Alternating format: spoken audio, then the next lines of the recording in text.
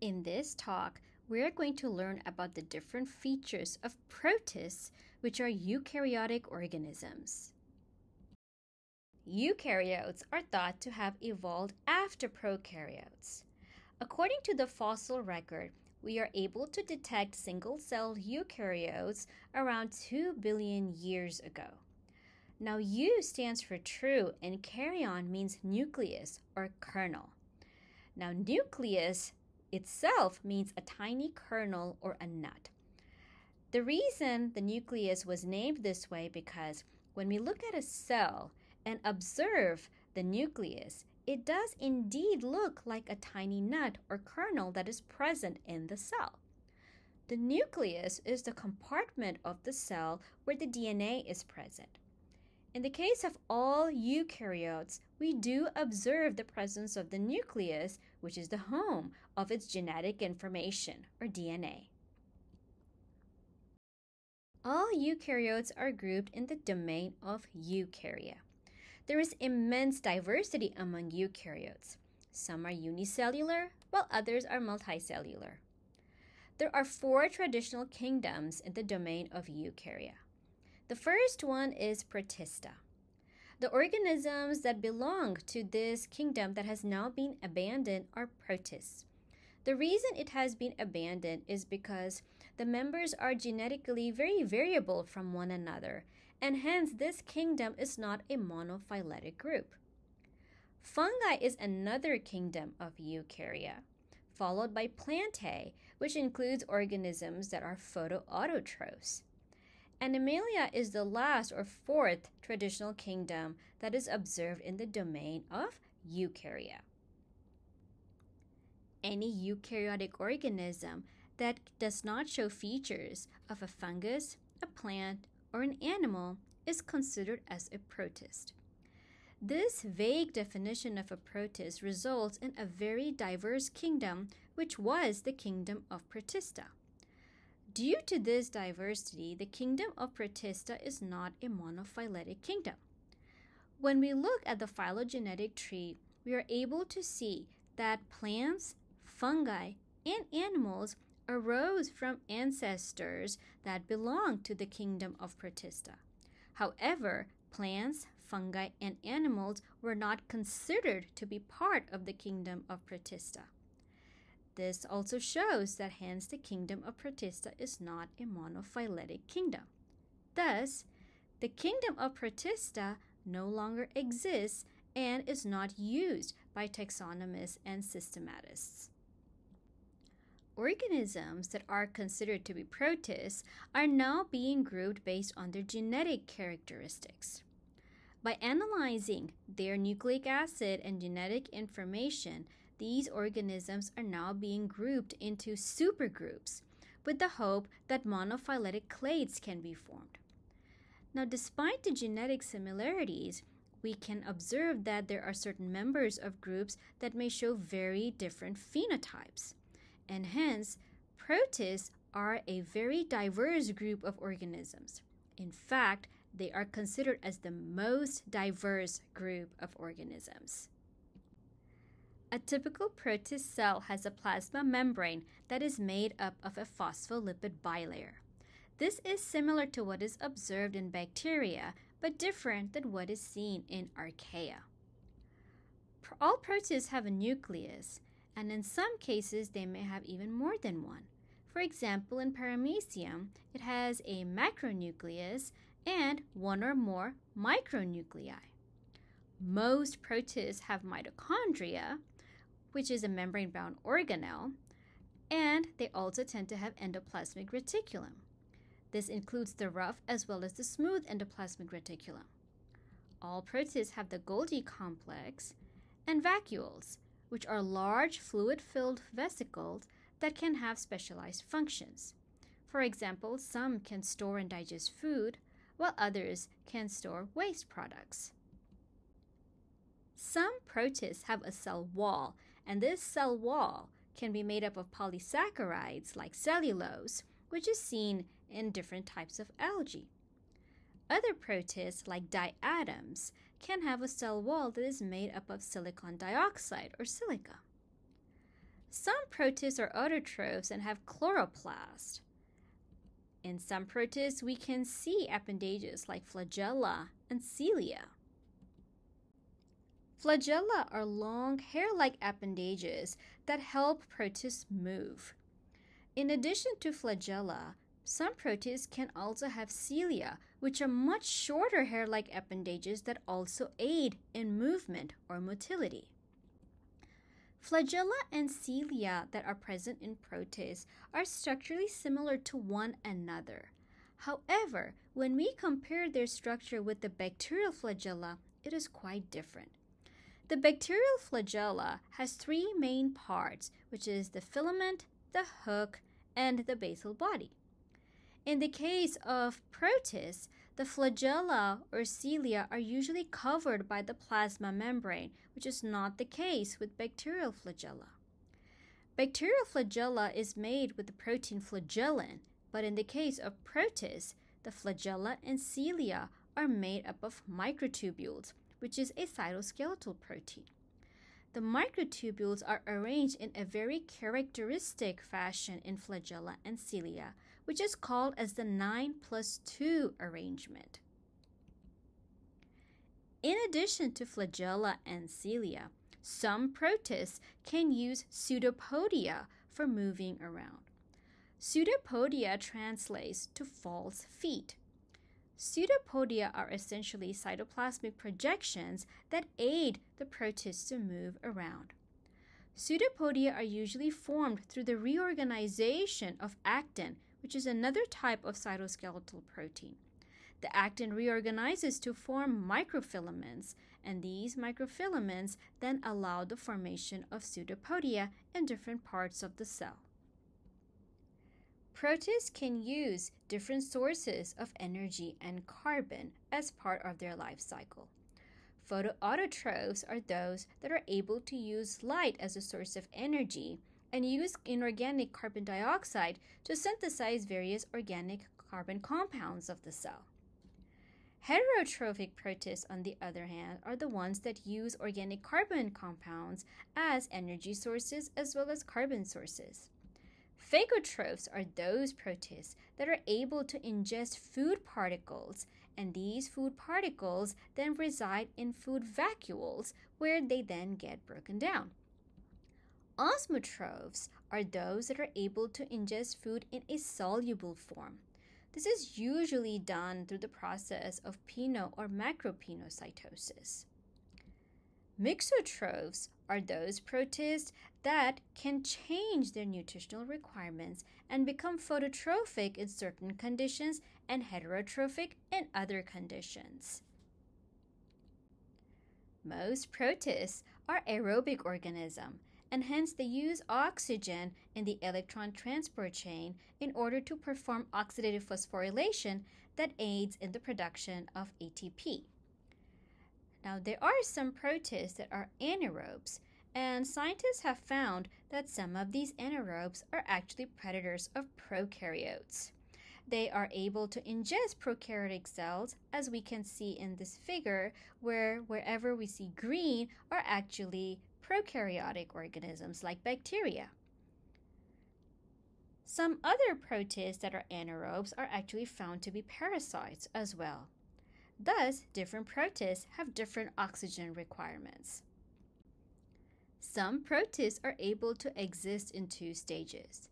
The trophozoite stage is where the organism is metabolically active, growing, and reproducing. When environmental conditions get harsh, these protists can then form a cyst, which is a dormant stage which protects the protist from the harshness of the environment. Most protists are unicellular organisms. However, there are some that are multicellular as well. In some instances, we can see individual organisms come together to form a colony or a collection of cells where, even though they are in close proximity to one another, they independently live from one another. An example of such a colony is Volvox, where we're able to see the Volvox cells present in a Volvox colony. In some cases, The protists can exist in unicellular as well as multicellular forms. An ideal example are the cellular slime molds. Dictyostelium species belong to this group of organisms. They can exist as unicellular amoebae. However, when starvation conditions are introduced, then these free-living unicellular amoebae can come together and aggregate to form a multicellular structure called as a slug. With time, the slug can undergo changes to give rise to a multicellular fruiting body. This multicellular fruiting body has spores within it that are then released and can germinate when the conditions are favorable to give back the unicellular amoebae. Here's a picture that shows different stages of the formation of the fruiting bodies in Dictyostelium. Some protists are always multicellular, like algae. In fact, algae show true multicellularity. True multicellularity is observed when the cells are able to contact each other and are able to show coordinated activities. True multicellularity, in fact, is observed only in eukaryotes. Even though we can see different prokaryote organisms living together in groups, they do not display true multicellularity. The advantage of multicellularity is that it allows specialization functions to evolve. Division of labor is possible, and this allows organisms to become more complex. Hence, the ability to become multicellular is a key innovation that evolved in eukaryotes and was evolutionarily favored. Hence, we are able to see a wide variety of multicellular organisms in the environment. Protists can show different modes of reproduction. They show both asexual and sexual modes of reproduction. One common sexual mode of reproduction that is observed in protists is binary fission. This is also observed in prokaryotes. In the case of binary fission, a parent cell is able to duplicate its DNA content. Once the DNA content is duplicated, the cell can undergo division by forming a septum. This results in two independent cells that are daughter cells and genetically identical to the parent cell. Budding is another form of asexual reproduction observed in protists. In budding, a small outgrowth is formed on a cell, and this outgrowth or bud grows in size. The parent cell on which this bud is formed will ultimately replicate its genome and provide a copy of this genome to the bud. The bud grows in size and finally breaks off from the parent cell. Thus, in this case, we are able to form two cells, but one cell is smaller in size than the other cell. Eventually, the bud will grow in size to match that of the parent cell. Hence, in budding, we are able to form two cells, but the process is different than binary fission. Another mode of asexual reproduction is called multiple fission or schizogony. In this scenario, we start off with the parent cell, and the nucleus of the parent cell undergoes many rounds of division to give rise to many nuclei present in that single cell. This division of nuclei is called as karyogamy. Once multiple nuclei are formed, the cytoplasm and other cell components are distributed, and hence we can end up with many daughter cells. Mitosis is another mode of asexual reproduction observed in protists. Mitosis can be divided into different phases, and we start off with a cell that is going to undergo mitosis. It condenses its genetic material in the prophase stage, and once its genetic material is condensed, a mitotic spindle forms. In the prometaphase stage, the nuclear envelope starts dissolving and the complete mitosis spindle is formed. The metaphase stage is where the microtubules in the mitotic spindle are able to associate with the different condensed chromosomes and align them on a plane called as the metaphase plate. In the case of anaphase, the microtubules of the mitotic spindle are able to pull apart the chromosomes so that we are able to have one copy of each chromosome on two parts of the cell. In telophase, we are able to see the genetic information has been distributed into the two daughter cells and new nuclei are being formed. Finally, cytokinesis occurs and we end up with two daughter cells which have the same amount of genetic material as the parent. Mitosis is much more complex than binary fission, budding, or schizogony. In fact, the mitosis that we see today, we are able to observe intermediate stages in other types of protists. For example, in most eukaryotes, there is a complete dissolution of the nuclear membrane before mitosis is completed.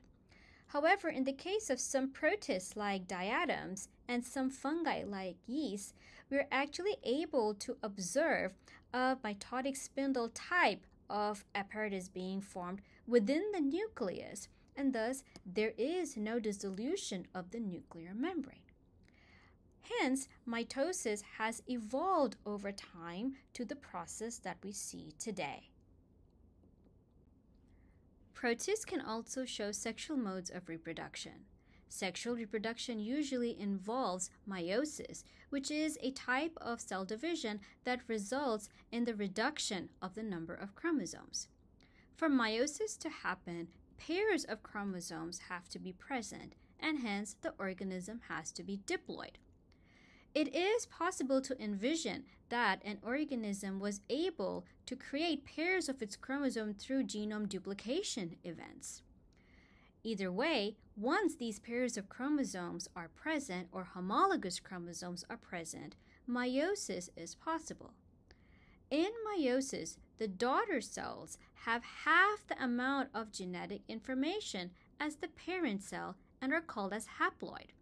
For example, in this case, if we consider the parent cell having 2 chromosomes and they are homologous chromosomes, then after meiosis occurs, the daughter cells that are formed, which are 4 of them, each one will have only 1 chromosome. Thus, we went from 2 chromosomes present in the parent cell to 1 chromosome present in the daughter cell. Hence, meiosis results in the reduction in the number of chromosomes, and usually the daughter cells will have half the number of chromosomes that the parent cell has. The haploid cells can reconstitute an organism with the original number of DNA molecules by fusion. Thus, we can have a scenario where 2 haploid cells are able to fuse to give rise to a diploid cell that has the original number of chromosomes. Meiosis was a major innovation because it had the ability to introduce genetic diversity, which was associated with vertical gene transfer instead of horizontal gene transfer. Hence, meiosis enables populations to have more genetic variation among the different members. With this, we come to the end of our talk where we learned about general features of eukaryotes and the abandoned kingdom of Protista. We also learned how now protists are being classified based on their genetic characteristics to form these supergroups, as well as the general features of a protist cell. We saw how some protists are multicellular and the different modes of reproduction that are employed by protists.